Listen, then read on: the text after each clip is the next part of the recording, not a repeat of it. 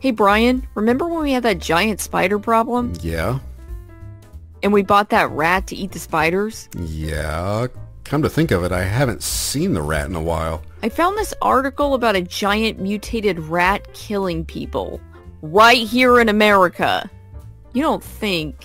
There's no way. It has to be a coincidence. Where did you find this article? Let's see. Here it is. This is a review for a Jagged Edge Productions movie. Maybe the movie can tell us where to find the rat we bought. Fine, but we're watching it at 1.5 times speed. I've got things to do. Like what? Anything. Anything else. So, that was interesting. I think we just discovered how to watch a Jagged Edge movie. When you speed them up, it's like magic happens. I mean, the conversations still take way too long, but the fight scenes are instantly improved 100%.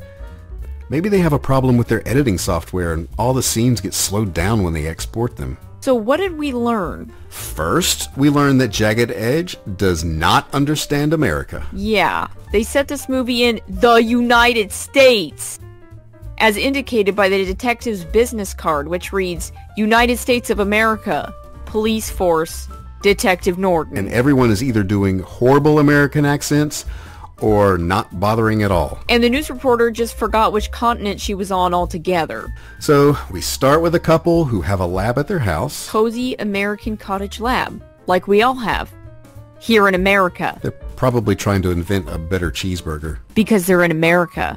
Yes. And then the dude gets killed by a furry.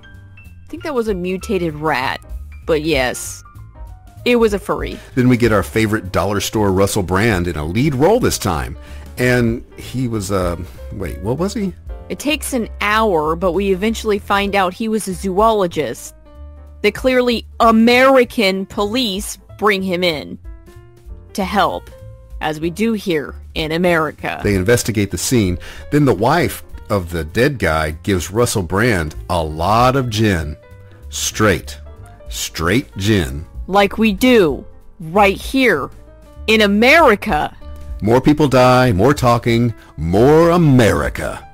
Then we discovered that the widowed wife... The gin wife. Yes, the American widow, full of gin, is responsible for the furry. So there's a final showdown. They turn on some gas to try and kill the furry, but instead it makes it grow to the size of a house. For reasons. Then it explodes. But just because. Not because of anything they did. Yep. In America. So, I don't think this movie is going to help us find out what happened to that rat we bought, but I do feel really patriotic. Oh, I remember! I gave the rat to my old karate master. He said he was going to train him in the ways of life protection. He was going to teach a rat karate? I guess. Now I'm kind of curious to see if it worked. Let me call and see. Okay. Hi, Master, it's me. Siege. Siege. Your old student? No, the other one. Do you remember when I sold you that rat? I was just curious how that was going. He's crying. He what? It's okay, Master. Why don't you come over for some tea and we'll talk about it? Sure. What happened? He said the rat opened up his own school and took his other student. He only had 2 students? Yes. Apparently both named Siege. Well, not my problem. Roll credits.